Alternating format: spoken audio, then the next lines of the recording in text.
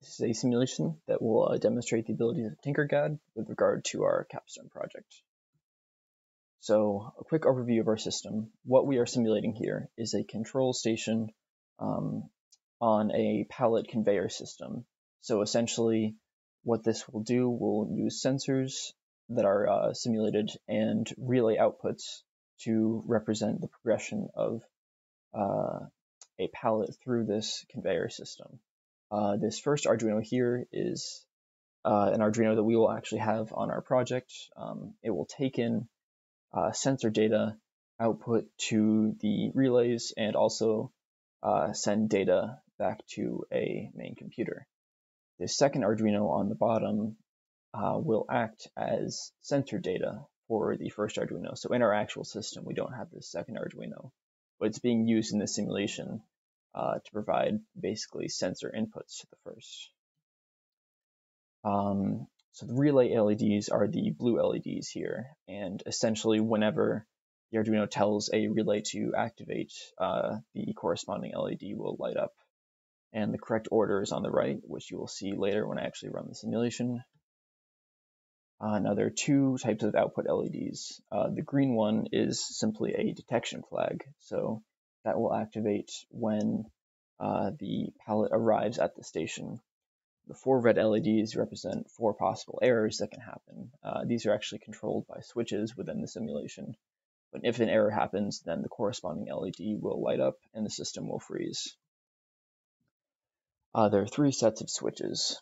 So the switch with the red arrow is simply the power button, which allows everything to turn on and off.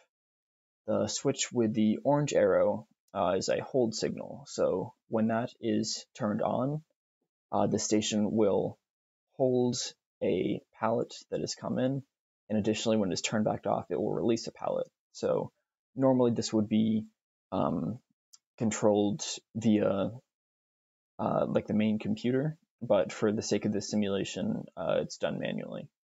And finally, the yellow arrow, that group of switches are the error signals. So if they are all high, then, or logic high, then there will be no errors in the simulation. But depending on which ones are turned down, certain errors will happen.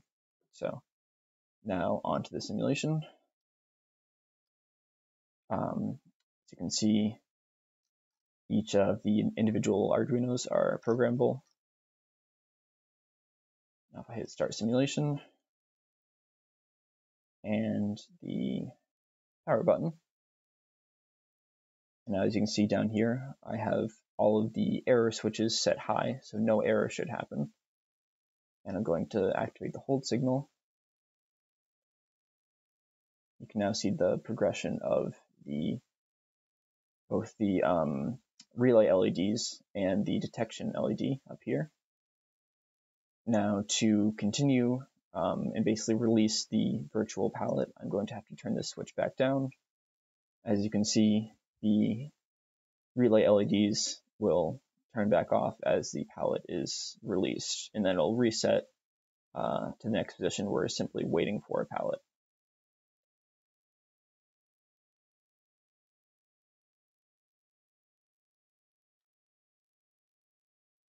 As such. And now, so that last run through had no errors.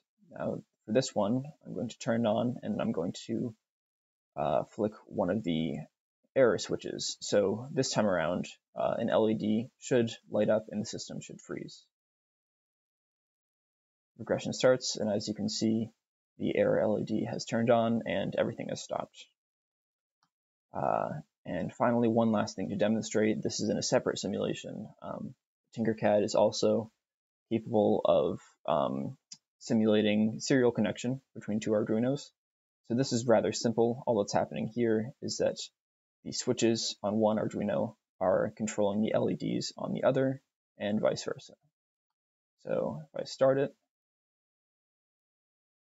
I hit the switch to turn everything on. And now, as you can see, hitting switches up here correspond to LEDs down here, turning off. And similarly, hitting these switches down here